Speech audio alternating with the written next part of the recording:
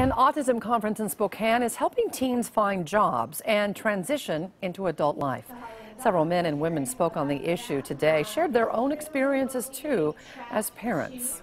My son is 14 and he might present as a child or as a toddler, but I always think that, deep down he's got a 14-year-old mind in there, and I try to treat him as a 14-year-old, and I think sometimes people try to talk to these kids like they're toddlers, or they try to speak, I don't want to say speak down to them, but speak to them on, a toddler level, and I'm like, he's 14, inside there is a typical teenager. Also making a visit at the conference, there's Julia, the newest Sesame Street character. Julia, who has autism, has been on the children's show since early last year.